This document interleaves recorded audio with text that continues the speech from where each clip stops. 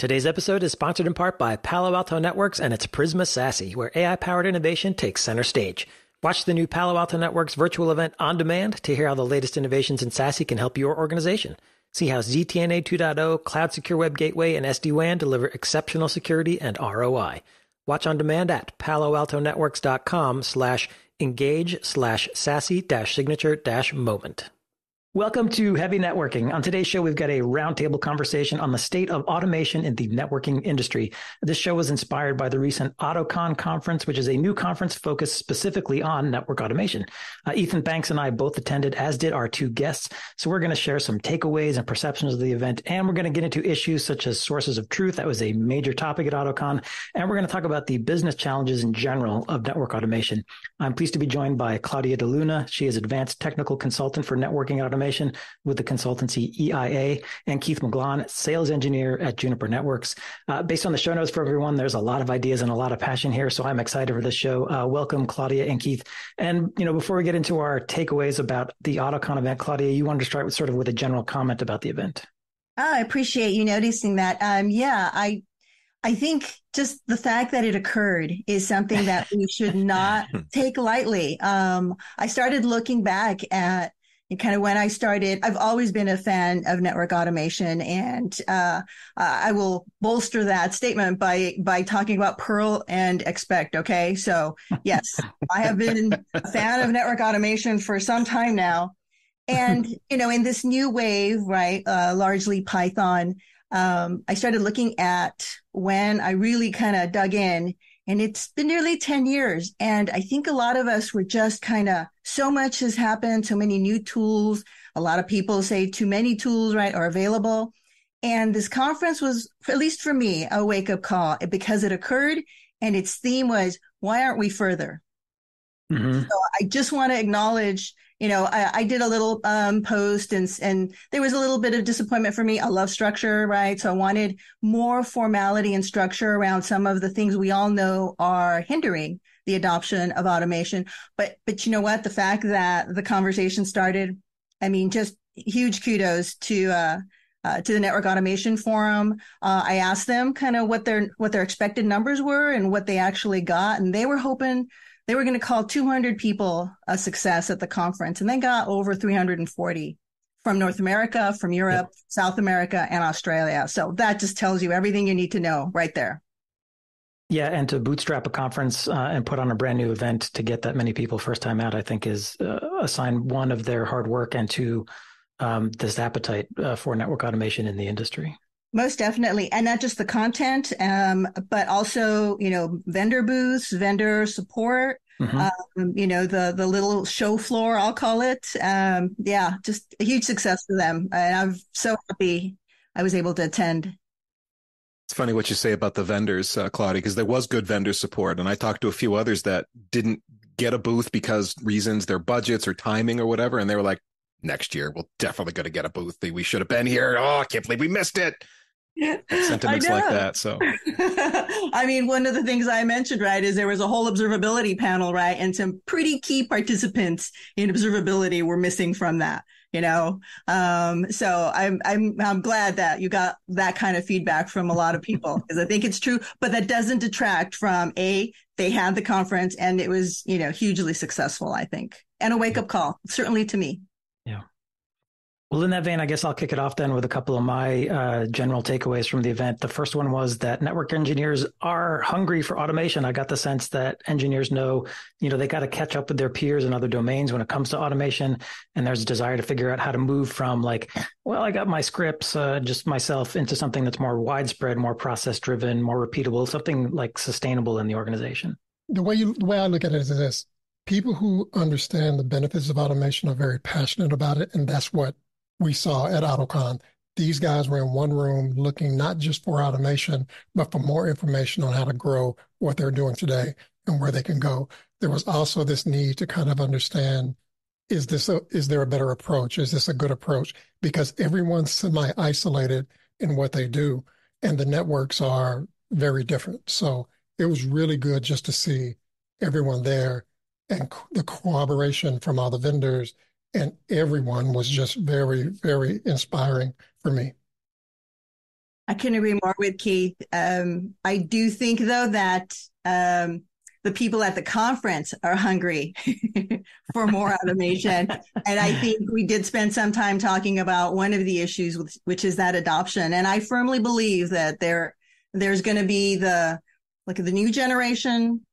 And then in the current guard, of which I am a member, there's going to be those that say, they look at their watch and like, yeah, man, I hope I retire or move to another industry before I have to learn this Python stuff.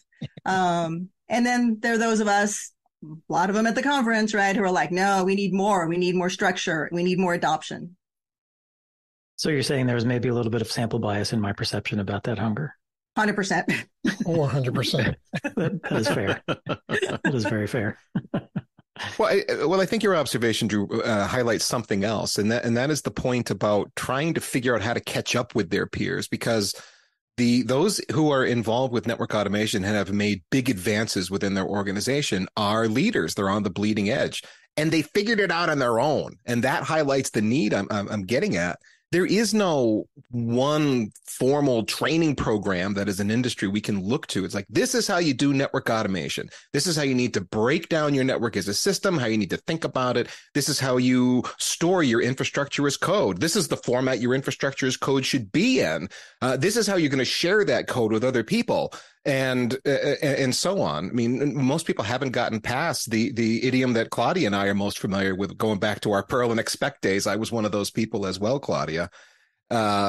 We wrote scripts that did things. They kind of automated a task for us, but that's not what really network automation is. It's all about doing it at a system level that's involved with a team and with other people on that team and everyone interacting and interrelating to run the network in an automated way. How do you train that? How do you teach people how to do that? I think that's another thing to me that came out in the conference is we don't have a really good approach as an industry for how to teach that and how to impart that knowledge to other engineers.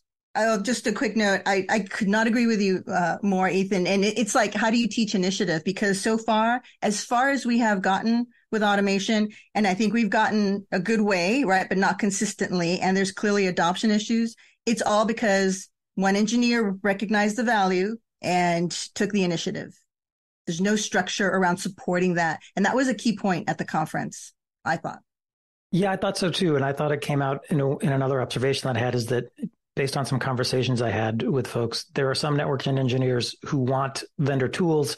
I think it's sort of maybe more tied to what they want is structure, some kind of structure, and vendor tools are a way to give them structure, because my observation is that at the moment, a lot of network automation is kind of DIY, which is fine, but it's not really sustainable. It's not something that you can do across the organization. You need vendor tools, you need structure, you need training, maybe even certifications if you really want to formalize and advance the state of the art. One thing that comes up, and this is just my perspective, is that maybe we shouldn't be looking for one path. Why can't we have multiple paths? We have multiple vendors. They're going to have different ways that they approach automation, some better than others. Maybe someone wants to use one type of database, someone wants to use a different type of database. I think maybe if we start laying out something I call like suggested practices, meaning maybe it's not best, but it's a suggestion. Like, if you want to go down this path, then this is how you do it. If you want to take this other one, there's also a way to get that done. The networks are very different. The sources of truth should be fairly consistent, but the approach on how you use those can be different. Right. Right. I think that could be mapped to the way network engineering training has been for the last few decades. We all learned the rudiments of layer 2 and layer 3, routing, various protocols, VLANs and how you lay them out and how you think about Ethernet and control things. And did we all build the same network as a result of all that training that taught us all those network rudiments? No, we didn't. We took our knowledge when we got our certifications, et cetera, and applied them to the problem at hand within the constraints of typically our particular budget, or maybe the constraints of the vendor that we needed to work with because reasons, and built what we built. I think automation could be the same way, Keith, where you teach there's a lot of pieces to this that network engineers who didn't come up in the world of programming and development aren't familiar with a lot of these approaches. And so it feels like such a big nut to crack just to get your head around all these things. Infrastructure as code, just saying those words means so much, such a vast change that I think we need a system of study, a certification, maybe something like that, that gets everyone on the same page. And then, as you say, you kind of take those things you learned and apply them appropriately to your organization. Because I also agree with you, Keith. No, it's not going to look the same for everybody. Not everybody's going to have the same needs. Scale's got a huge amount to do with it, for sure. Yeah. Oh, Yeah. Keith, I now have an idea for a third book. And that's a cookbook, right? Yeah. I think it's time, but you guys are absolutely right. And what's worked best in the projects I've been involved with today, originally it started out with, okay, NetMiko, right? And then solve the problem. And then it went to, okay, Nornier, right? Because we've got a lot of devices. I need some structure around it, and then solve the problem. And then Ansible. And one of the things I hope we'll talk about, right? And Keith had mentioned, I think we'll mention, is kind of this lack of consistency. So Ansible gets messy. So anyway, and now there are better frameworks, right? And so what I'm trying to do today for a lot of our customers is establish that framework in their environment, leverage everything I can get from that, and then spend my time coding the custom stuff, right? The bespoke, things to solve that particular project. And we've had some success with that. So, Claudia, we're working from a shared doc, so I can see, I'll see the notes that we're putting in. And so my point about vendor tools, I think, raised some issues for you. And I don't just want this to be an agreement fest. So, push back a little bit. Why do you think vendor tools aren't the way to go in this space? No, I didn't say that they aren't. I think that we've got a long and steep hill to climb. I just I spent half my career in the enterprise, and kind of right now, the second half is going to be sort of service provider consultancy, right? Mm-hmm. And whenever I go into an enterprise, and I was the same way when I was in the enterprise. Okay, vendor X, you're bringing in this tool. What am I doing with it? What's its sweet spot? I have 5 tools that kind of do the same thing. Which one am I doing for, which one am I using for what problem? And that rigor, it was almost an impossible task to do it, when I worked in the enterprise. And I get that a lot when, especially talking to large, global, Fortune 100 companies. They're like, yeah, we've got every tool known to man. We still have all these problems. Do not come to me with a tool. I don't want to hear it. It's like the first way to lose them is what I have found, because we don't, and these are new tools. They're so much more efficient, right? The older tools, they should have taken teams. Usually didn't get teams to support them, right? It always wound up being kind of an additional duty. It drives me crazy, right? Because tools should have teams to support them. Mm-hmm. Keep them up to date, make sure the quality of the data in the tools, make sure the processes are using the tools. And that never happens. It's always an additional duty. And I think we all know what happens then. And so we have to get that story straight, because we have some amazing tools available to us now, right? That do solve some of these problems. And I've seen it myself. I've literally been kind of walked out of the room, right? If I started my pitch with, here's this tool we'd like you to look at. This is tough, Claudia. This is tough because the tools got to come in at the right time. And with automation, I think there's a lot of culture changes that need to happen first, and thinking about how we're going to manage the network has got to be shifted first. And then we can go, okay, this is our approach and this is how we're going to do it. What are the tools we want to add to the mix that are gonna help us get there? I think if we lead with the tools, it's hard. And I think I'd be one of the skeptical network engineers. You start pitching a tool to me, and I'm gonna think back to the half dozen other $100,000, $500,000 tools that we invested in, that we kind of got excited about for a month, and then we just kind of ground down because we couldn't make it work for us quickly enough, because we hadn't made that mindset change yet. We hadn't shifted how we were going to work yet. And the tool came first, and we weren't really ready for it. And at the end of the day, the thing got shelved, and it's running on a server somewhere, and no one really uses it anymore. We just kind of went back to the way we did things, because that was the most efficient way to get things done. And deadlines looming, and, managers yelling at us to meet project deadlines and all the rest. It feels like it would be that again. And again, going back to my point about training, I think training isn't going to be just about tools either. It needs to be about that way of thinking, the approach that you need to, how you need to think about network infrastructure to get to that point where, okay, now that you know how to think about it, how do we apply tooling to this? And here's a bunch of different tools that might work in this situation. Exactly. And like before, right? Like 20 years ago, right? They all have a little bit of overlap and some have some sweet spots, and you have got to sit down, right? And articulate what problem you're trying to solve and, what this tool does to maybe, get you 70% of the way there, potentially. You have to know, okay, this tool is only going to get me 25% there, but it's the best that's out there right now for what I'm trying to do. And here's how we're going to deal with the other 75%.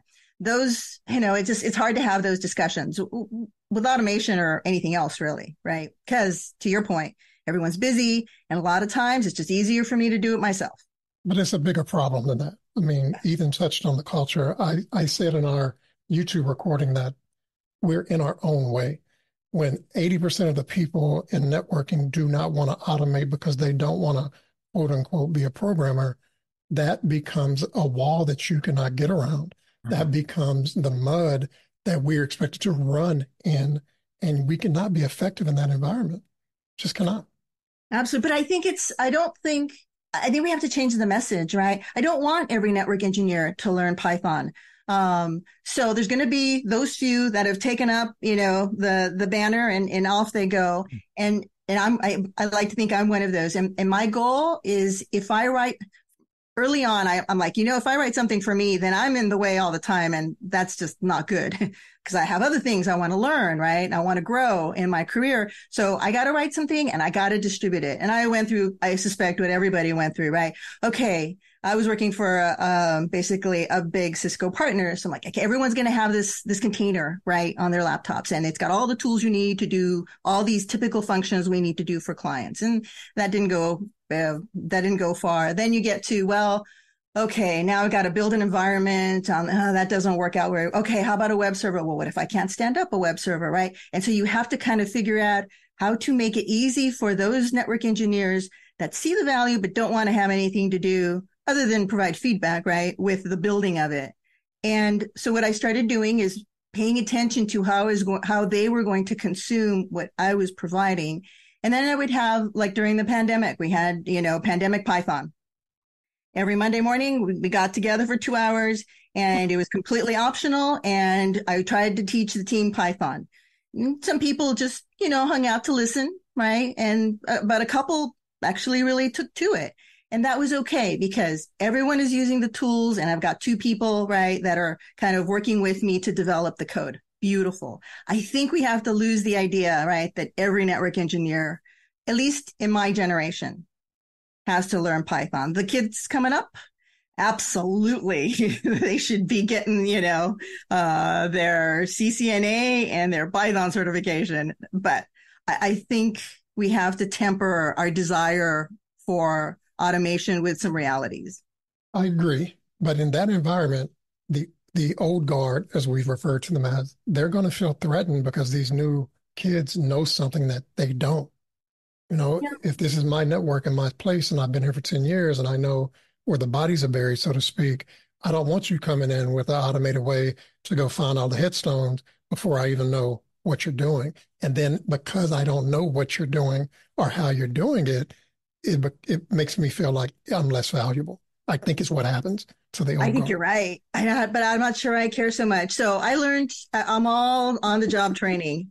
And this is how I learned networking. I came in as a junior, kid. I got stolen from the development environment.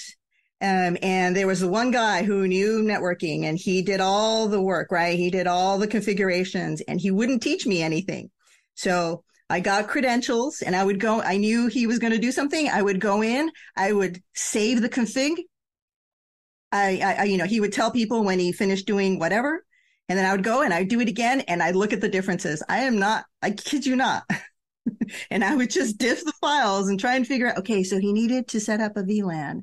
Okay, so this is a new command, and obviously I was trying to read books and, but sure. So I have a lot of familiarity with the old guard, and while I feel for them, you just got to adapt or figure out a way, right? Yeah, some home truths there. I feel like for section one, maybe I'll just close it out by saying there's definitely a cultural issue, and I feel like we've got a chicken and egg problem between tools and culture, which comes first and how do you get there? And we could probably spend the whole show talking about that, but we got other juicy stuff to talk about, so I want to move on. Let's pause the conversation for a message from sponsor Palo Alto Networks. 2023 is a year when companies are going to need to do more with less. As businesses grapple with economic uncertainty, it's more critical than ever to consolidate fragmented security and networking solutions to reduce operational complexity and costs. Palo Alto Networks has a new virtual event on its Prisma SASE, where AI-powered innovation takes center stage. You can watch this event on demand and see how ZTNA 2.0, Cloud Secure Web Gateways, and SD-WAN deliver exceptional security and ROI. Hear how the latest innovations in SASE can help your organization automate costly and complex IT operations with AI-powered digital experience management, connect and secure branch offices and the hybrid workforce with SD-WAN, ZTNA 2.0, and Cloud Secure Web Gateways, and unlock better ROI through consolidation of point solutions with Prisma SASE. Watch this event on demand at paloaltonetworks.com/engage/SASE-signature-moment. That's paloaltonetworks.com/engage/SASE-signature-moment. And now back to the podcast. First two, sources of truth. We touched on it a little bit already. Sources of truth were a significant topic at AutoCon. Before we get into the discussion of Baron's sources of truth and what we mean and how they work, I want to just level set. What is a source of truth for the network? Keith, you have some ideas there. Yeah, to me, a source of truth is a place where you can query or ask questions about the network that should be relatively accurate. Some things are just very difficult to stay on top of, but fairly static things like which peers should be on this router, which interfaces should be part of that bundle. Those kind of things don't change. The SNMP strings or things of that nature. These are the kind of things you can keep in a directory. The ISP that I worked at many moons ago actually had one folder with a file for every device in the network. It was not fancy, but whenever I had a question about, hey, where is this customer configured, I could just run a search through those files and I had it within seconds. So to me, that is a source of truth. It does not have to be just dead on accurate, but it'd be great if it was. But it is a place that your program can go take a look to give you information without the SSH login and the show command and parsing the output, or even if you're lucky enough to get the JSON back. It is a place that is off the box that you can talk to with your programs first. Claudia? I certainly agree, but I think for me, that was a kind of a pivotal point in the conference. I was always, look, and let's just take, there are many sources of truth for the network, right? We'll take the simplest one, right? Which is kind of how things started. And that's, I need an authoritative, complete, and accurate list of all the devices on the network. Mm-hmm. And we've got some great tools to help us do that today, but let's just starting with that one. And to Keith's point, it has to be programmatically consumable today, but we've had that need since I started out in networking, right? You have to monitor, right? You have to pay maintenance, right? You probably need to either tell your security to stop scanning these devices or to start scanning these devices, depending on your school of thought. And so that list has always been a need, and still we struggle with getting that authoritative list. So to me, I've given up the idea that there's a single source of truth. There's going to be many of different types. And even if you enumerate the types, which I sort of enumerated, the infrastructure asset list, what about a standards and patterns, right, list, the current state of the infrastructure, even if you enumerate what all these kind of sources of truth are we ever going to get one? And the conference made me rethink that, right? I actually now starting to agree with some of the people who made some very articulate points about that. I don't know that we're ever going to get there. And so for me, it's what source of truth are you talking about? How close is it going to be to authoritative, complete, and accurate? And how can we make it self-healing? Right. Ethan, any comments? So many, and I don't know if I want to get into this conversation. I I quoted someone as making the point from the stage at AutoCon on LinkedIn, and just started a thread that kind of took off. And for purposes of our teeny little world, that you could even say it went viral. There was a lot of people that looked at this thing and made comments and had thoughts. And the point was roughly that the source of truth can't be the network itself. It's got to be something off box, kind of going to what Keith was saying earlier. And a lot of people disagreed with that or had different, feelings about it, and and so on. And it felt like we got arguing about what do we mean by truth. And to me, the whole point of it was you want something that's a source of truth. And we have sources of truth, to be clear. There's not one single, there's different things depending on what the knowledge domain is you're trying to find information for. Inventory is different than routing peers, let's say. But you have the reality of your network, which is your network, the actual physical devices that are out there on the wire, that are the only true source of truth from a standpoint of that is reality, what is actually happening, the way those devices are A, configured, and B, actually working, which can be different things as well. That is a certain kind of source of truth, that again, that realistic state. But then you've got, I think, what you have to have off box, which is what you want the network to be doing, whether it's doing it or not. And that's a different kind of source of truth. That's what you've got stored in configurations off box in a GitHub repo, perhaps, or in Netbox could be a source of truth that reflects the state of how the network is meant to be, whether it is that or not. And to me, that's the source of truth. And I'm more interested in is kind of going back to what Keith was saying. I'm interested in that off-box source of truth, where in that repository, I've got a golden config, let's say. Now, the network may not be that, but that's what it should be if everything was plugged in where it's supposed to be plugged in, configured where it was supposed to be configured, the network operating system was free of bugs, et cetera. I think it's very important to have a source of truth that is that off box, reflecting your intended state. And I don't want to get back to intent-based networking, because that term does seem to have died within the industry here over the last year. But kind of going back to those concepts from intent-based networking, we were doing so many podcasts about that topic, Drew. So I guess the question is, what role do sources of truth play in automation then? If it's these sources of truth may not actually reflect the ground truth of my network, why do I have them? Why do I need them if I'm looking to build an automation framework? You have them because you're polling the network to see if the network is equivalent to what your source of truth says they're supposed to be, and can flag when there's a difference. Or in the ultimate state of network automation, again, going back to what we were talking about with intent-based networking, you would close the loop. That is, you could actually have a system that enforces that state, such that if a change has been detected, a cowboy change, some human went in and manually reconfigured something, and then the system goes, oh, that is not the intended state, I'm going to change it, and then change it back to what it's supposed to be. To me, that is the point of it. It reflects what the network is supposed to be, and you can trust it and rely upon it as such. It then also becomes the central clearinghouse for any changes that are going to be through the network. If you want to update NTP servers, that's the example I've used frequently, you change them in the code repo. You don't log into a bunch of devices and change them one at a time by hand. You change them in the code repo and say, these are my new IP addresses for my NTP. And then that change would be reflected throughout the system as the automation system says, oh, we have a change now, and then updates all of the devices on your network to reflect that new intended state.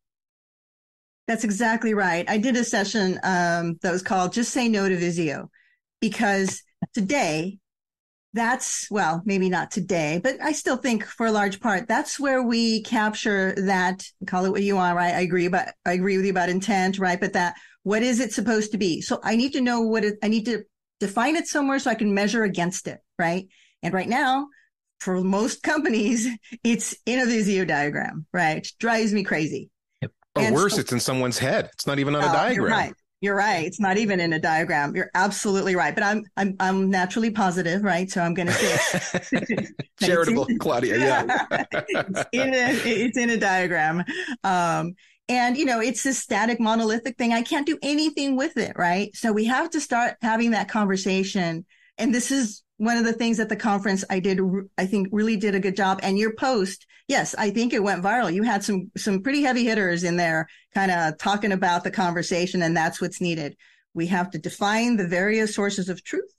And then the design source of truth is the one that I'm particularly passionate about, because I want my network diagram to be developed.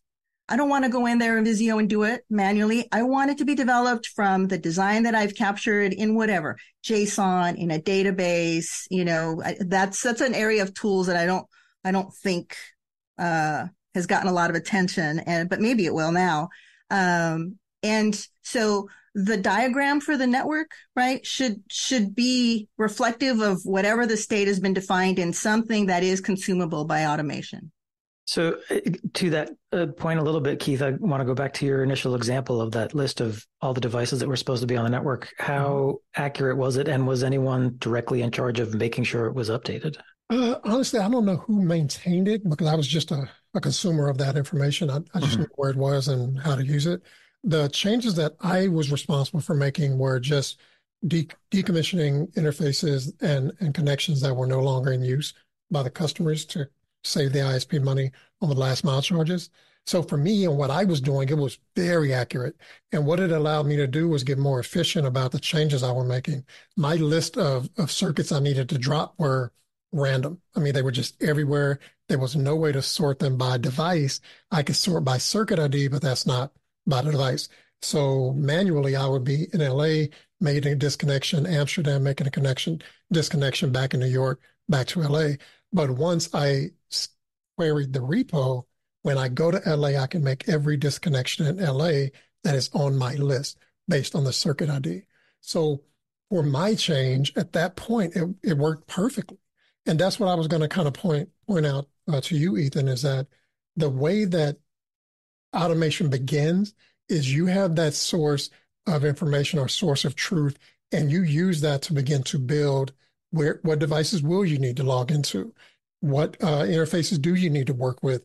How do you need to change the interface descriptions? Do you need to tag it, so to speak? One company I worked at, whenever we would put an interface into maintenance, we added a tag to the interface description. All these things can kind of be done as pre-work because you have a source of information to work off of. Now, you're not going out here trying to design a traffic engineering across the entire network.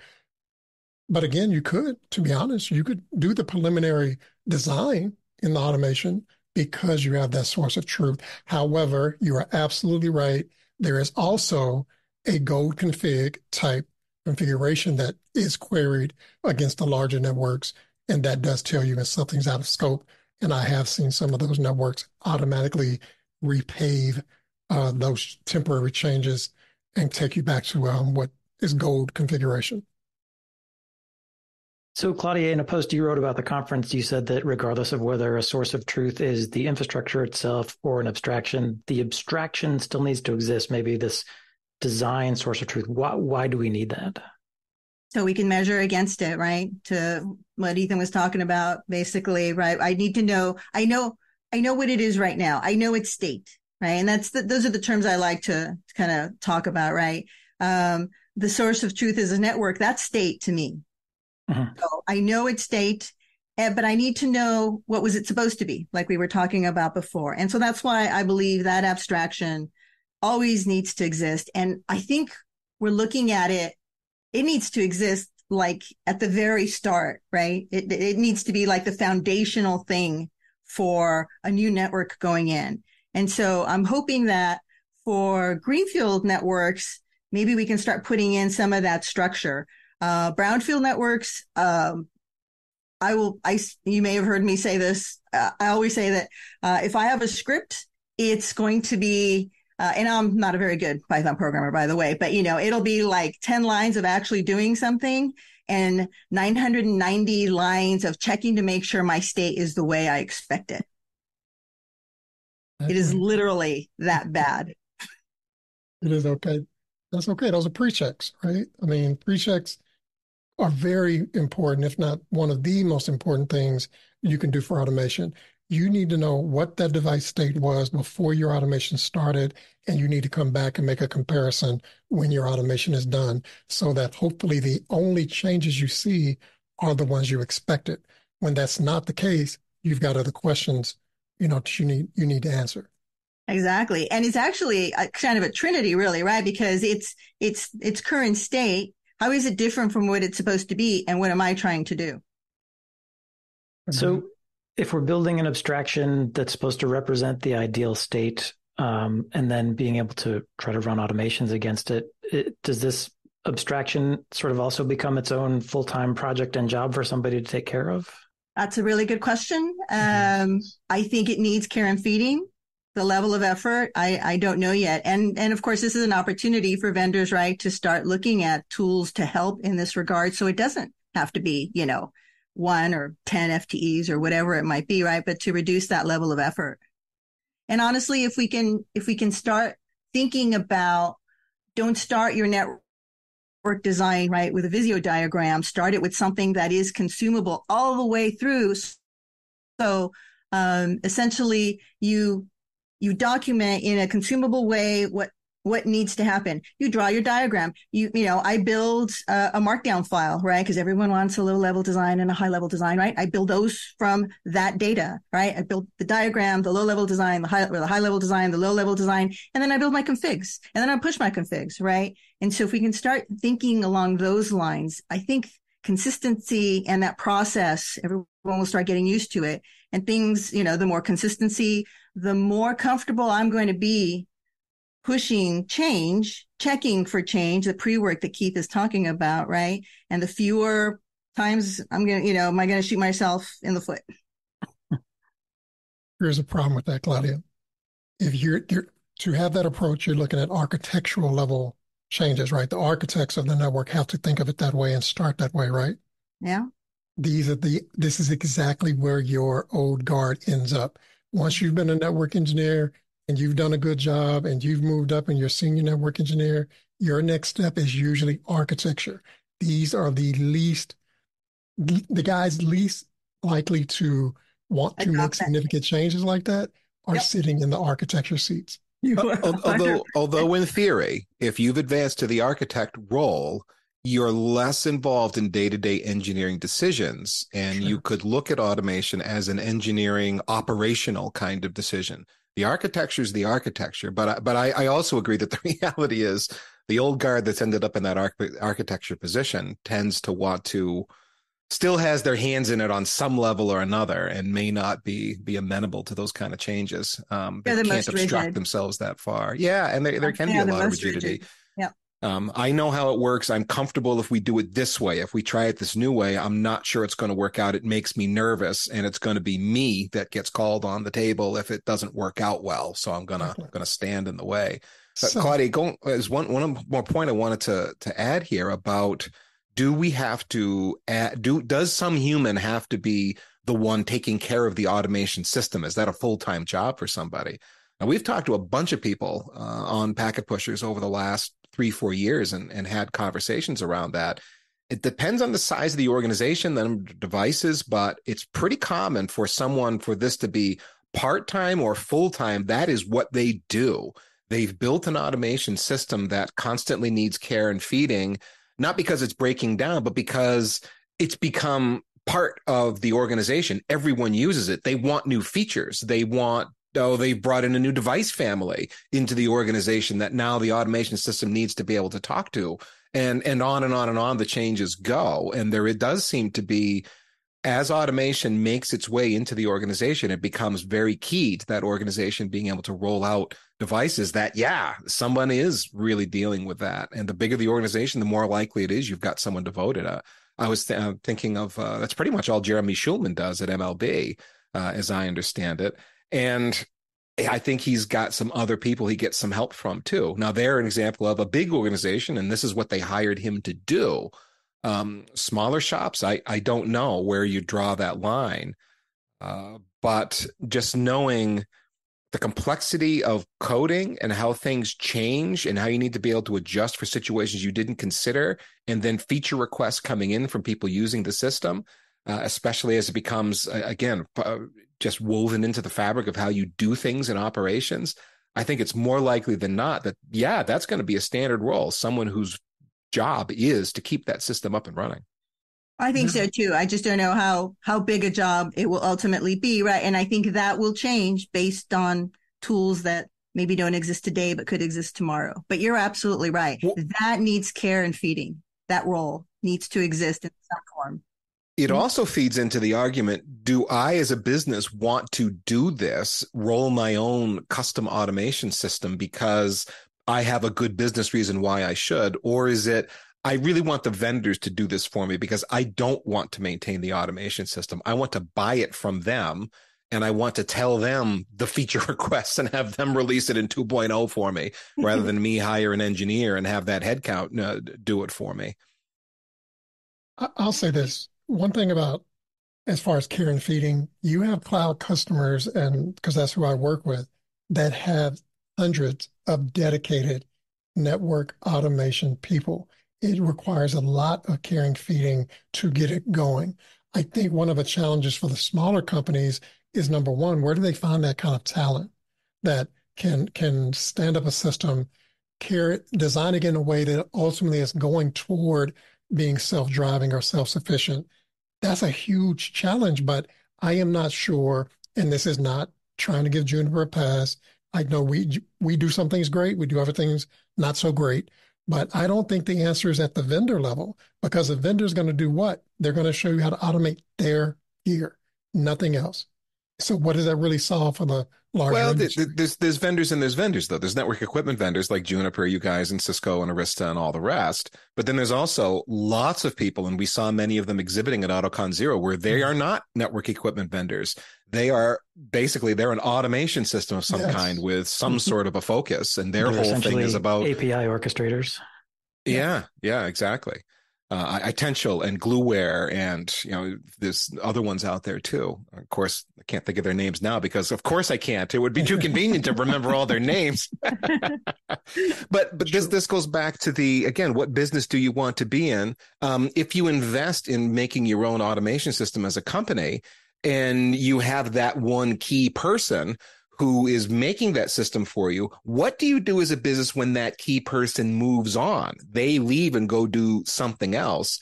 And then what happens to the automation system? And we've also heard stories of, wow, the automation system that so-and-so built, they left and no one kind of knew how it really worked. And we all went back to the way we used to do things. And then they kind of start all over again. That's happened too, which is another argument in I'm looking for someone else, some third party to build the system for me and maintain it.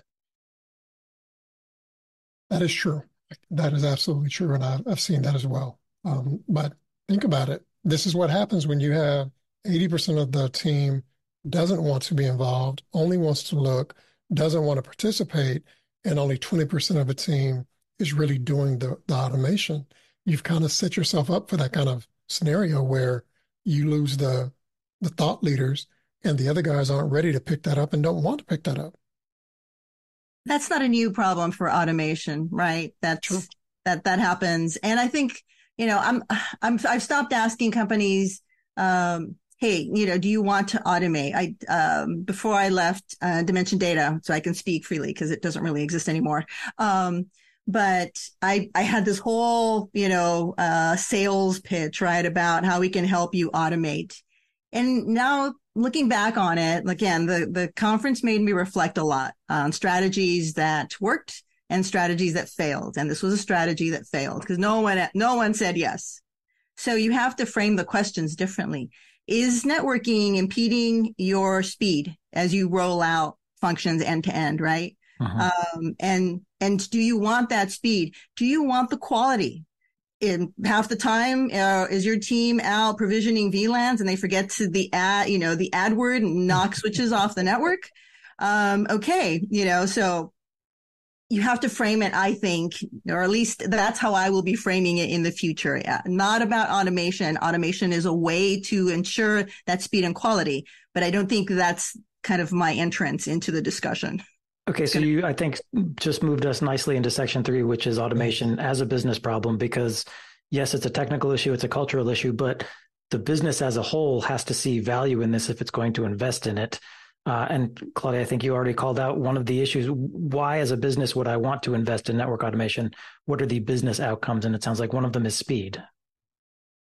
Speed and quality for me is the way I want to have those discussions. Mm-hmm.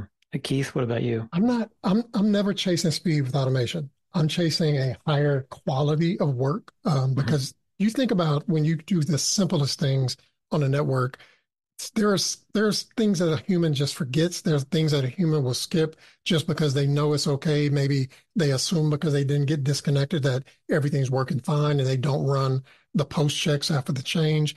Those are the kind of things I think really benefit automation to where you are completely consistent on the approach of how things get done because the code is there and the code gives you output to say, yes, this happened, or no, it did not happen. Yes, it was good, or no, it was not. I'm always chasing the quality of the approach, never the speed, but that's my approach. But I do think Claudia pointed out something very interesting in that the network engineers are always looking at automation from how does it benefit me? How does it benefit my network? But when these conversations begin to happen at different levels, I think the dialogue has to change. When you're talking to someone in security, talk about compliance. When you're talking to somebody that's at a C-level, maybe you're talking about a competitor's significant outage that costs them millions or millions and millions of dollars. Bring that home and set that on their table in a language that they understand in a situation not from your perspective. And that's something we need to start to teach or start to think about as network engineers trying to champion the benefits of automation. It has to be what's in it for them. True. And speed, let me clarify something actually, because you made a very good point. So when I say speed, I'm not talking about can I, put the VLAN out there and trunk it faster. Not at all. For me, speed is two things. Was I able to deliver to my client a fully functional bit of IT infrastructure that includes network faster? Okay. So that in that regard, that's what I'm calling speed. And the other one is, did I do all the pre-checks I should have? And that don't often get done because everyone's in a hurry and it takes a long time to, okay, that MAC address, is it there? Okay, it's not there. Well, have I seen it on the network? Okay, when was the last time I saw it? Is it on the port I think it's on? Is it on the VLAN that I think it's on in case I have to roll? All those checks that we need in a fully kind of functional, I'm moving a device scenario usually don't happen. They happen when you actually have to roll it back and you're like, oh man, what VLAN was it on? Right. And so that speed is, I did all those checks and it didn't take me any longer to be more thorough about what you've so elegantly called pre-work, which is funny. And I say that because that's what I call it too. So I love that. Awesome. So that's what I mean about speed and quality. I do want to add something here about speed though, which is, I think speed and actually being able to push network changes more quickly does happen as a byproduct of a mature automation practice. That is, we've done all these things that we were just talking about, pre-checks, and we know what we're supposed to do before the change goes, and we know what we need to check after, and it's all been automated so that we're very confident that before we push the change, the network is ready for it, and that after we've pushed the change, the network is reflecting what we expect it to reflect. When you get to that point in your automation journey, because we're all on a journey, then you're at a point where now you can get maybe better sign off for certain, especially low risk changes, to just do them, as opposed to the world I lived in for much of my career was you can't change an interface description without it going through the change control approval board. And until you get that approval and then you do the change during the window, which you'll get once a month at 2:30 in the morning for a half an hour, you're not going to make that change. I think we get away from that world and we begin to push these changes more confidently because the business has confidence in the process we've generated, as opposed to, I hope the human we hired is good enough to not screw it up. Agreed. Now, I will admit, Ethan, you're absolutely right. But remember earlier when we talked about changing the way we think about the network? Let's never consider speed. It's going to be faster. We all know that. Absolutely, undeniably, it's going to be faster. But when we take that off the table as something to shoot for, then maybe we're a lot better about all the pre-checks, all the steps, extra steps now that it's automated that are just really good things to do that the human would not do. So I like the approach of just saying never chase the speed because you're going to get it. If you do all these other things correctly, you'll have it anyway. Yeah. And actually, I'm with you on that, Keith. I'm never going to sell to senior management. You want network automation because it makes everything faster. Yeah, I would never sell that. I would sell it more as once we get this right, fewer errors, fewer problems during a maintenance window where things don't go well or we have to back out, much higher success rates. And then again, I'm just, speed eventually comes as a byproduct over time. I think it does, but I want to make sure the speed I'm talking about is delivering a service faster. You mean from the whole project to delivery, right? End to end, and so right now, yes, I can change that port, in 30 seconds with a push, but because I have to go to cab, right, and I have to bring in these other people, and I have to bring in the VMware team, and it takes me 2 weeks to get a server. Right? The port group it needs to attach to. So end to end, the speed I'm talking about is taking that 2 weeks, right, down to something less than 2 weeks. And so much of that can be automated. I was thinking about Kat Gurinsky's presentation where she talks about using APIs for troubleshooting. She just automates away a bunch of the tedious information gathering that needs to be done during a troubleshooting process and makes everything go much more quickly. So good example there. So I'm going to read this back as what I'm hearing. The takeaways are automation brings you consistency that leads to higher quality output, which leads to an enhancement of the velocity of service delivery, which you can put in executive speak for I love it. That audience. I absolutely love it. And it highlights a point that I really think network engineers need to start paying attention to. And that is we are part of an end-to-end service. And I've never had a lot of success, right? Hey, I flipped the port. I'm done. The port's on the right VLAN. I'm going to do something else now. Yeah, but that's not just network guys, right? The server guys are the same way. Yes, it's every vertical. Right. And so we have that challenge across every vertical, but it's got to start somewhere. And I'd like to be, because we're actually holding up the show, man. I really believe that. It's a little embarrassing. So since I'd like to be the ones that start brokering all those discussions and reset the mindset to we're delivering a service. Sure. That's fair. Okay, well, I feel like we could probably do another hour, but we don't want to exhaust our listeners' ears. So let's just wrap up with if people have a final thought. Claudia, I'll start with you. Oh, thank you. I think we've had some great discussion here about reframing, not just the questions, right, but kind of how we approach things. And I'm hoping maybe in the next AutoCon, we can start getting into some of that. We talked about maybe a cookbook of sorts, right? I think that is needed. Reframing those questions and maybe asking different questions, right, is going to be necessary to move automation forward at the scale I think we all want to see it. Keith? Super exciting just to see AutoCon and how many people were willing to make the trip, invest the time, and really pay attention to the presentation. It reminds me of what I always thought automation could be for networking. So for me, I just hope that we can kind of move toward solutions as a industry, not saying that we have to be beholden to any single vendor or single approach. I just hope we can kind of move forward because we're far overdue for the network to be in a better state. Absolutely. And Ethan? AutoCon as a conference has hit on something important for the industry. And this conversation, it was a mirror of several other conversations that were going on at the event in Denver. And I am very glad that there are going to be more AutoCons. And it's not an event that's expected to go on forever and ever into perpetuity, but there's going to be more gatherings. There's one to be determined happening in Europe in 2024, as well as the US again in 2024. And I want to see the conversation advance, not just we rehash the same old things and kind of gripe. We've done well identifying problems. Now let's move on to solutions, as we've all begun alluding to. That's the next phase here. Right. Well, Claudia and Keith, thank you so much for joining us. Thank you for sharing your expertise and your enthusiasm for this. I think this was a great conversation. And thank you for the listener. If you're still here, if you stuck with us all this way, congratulations to you. If you like this episode, there are many more fine free technical podcasts and our community blog. It's all at packetpushers.net. You can find us online, find us on LinkedIn, hear us on Spotify, rate us on Apple Podcasts. We'll also have links to writing from Claudia, from Keith, and some suggestions that they had for additional resources in the show notes that accompany this podcast, plus that link to Ethan's viral LinkedIn post so you can see what made Ethan go viral. As always, thank you for listening. And last but not least, remember that too much automation would never be enough.